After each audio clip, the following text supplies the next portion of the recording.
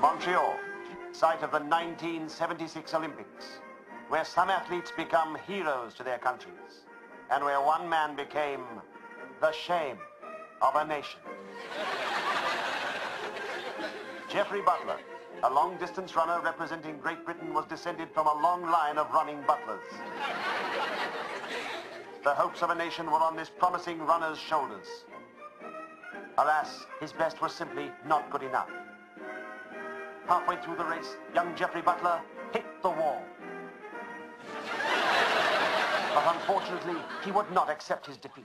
In this amazing footage, shot by Japanese tourist Hashi Takashi, Geoffrey Butler's unthinkable actions were captured. とっても信じられないですよね。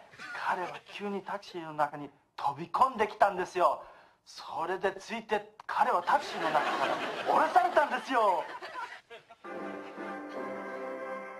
Geoffrey Butler's false victory was short-lived. The Takashi footage was released almost immediately, and the public was outraged.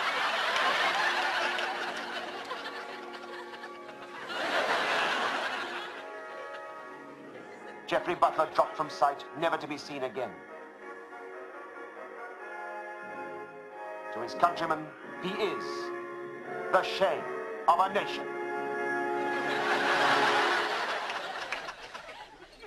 That's the shameful secret I've kept inside for 17 years.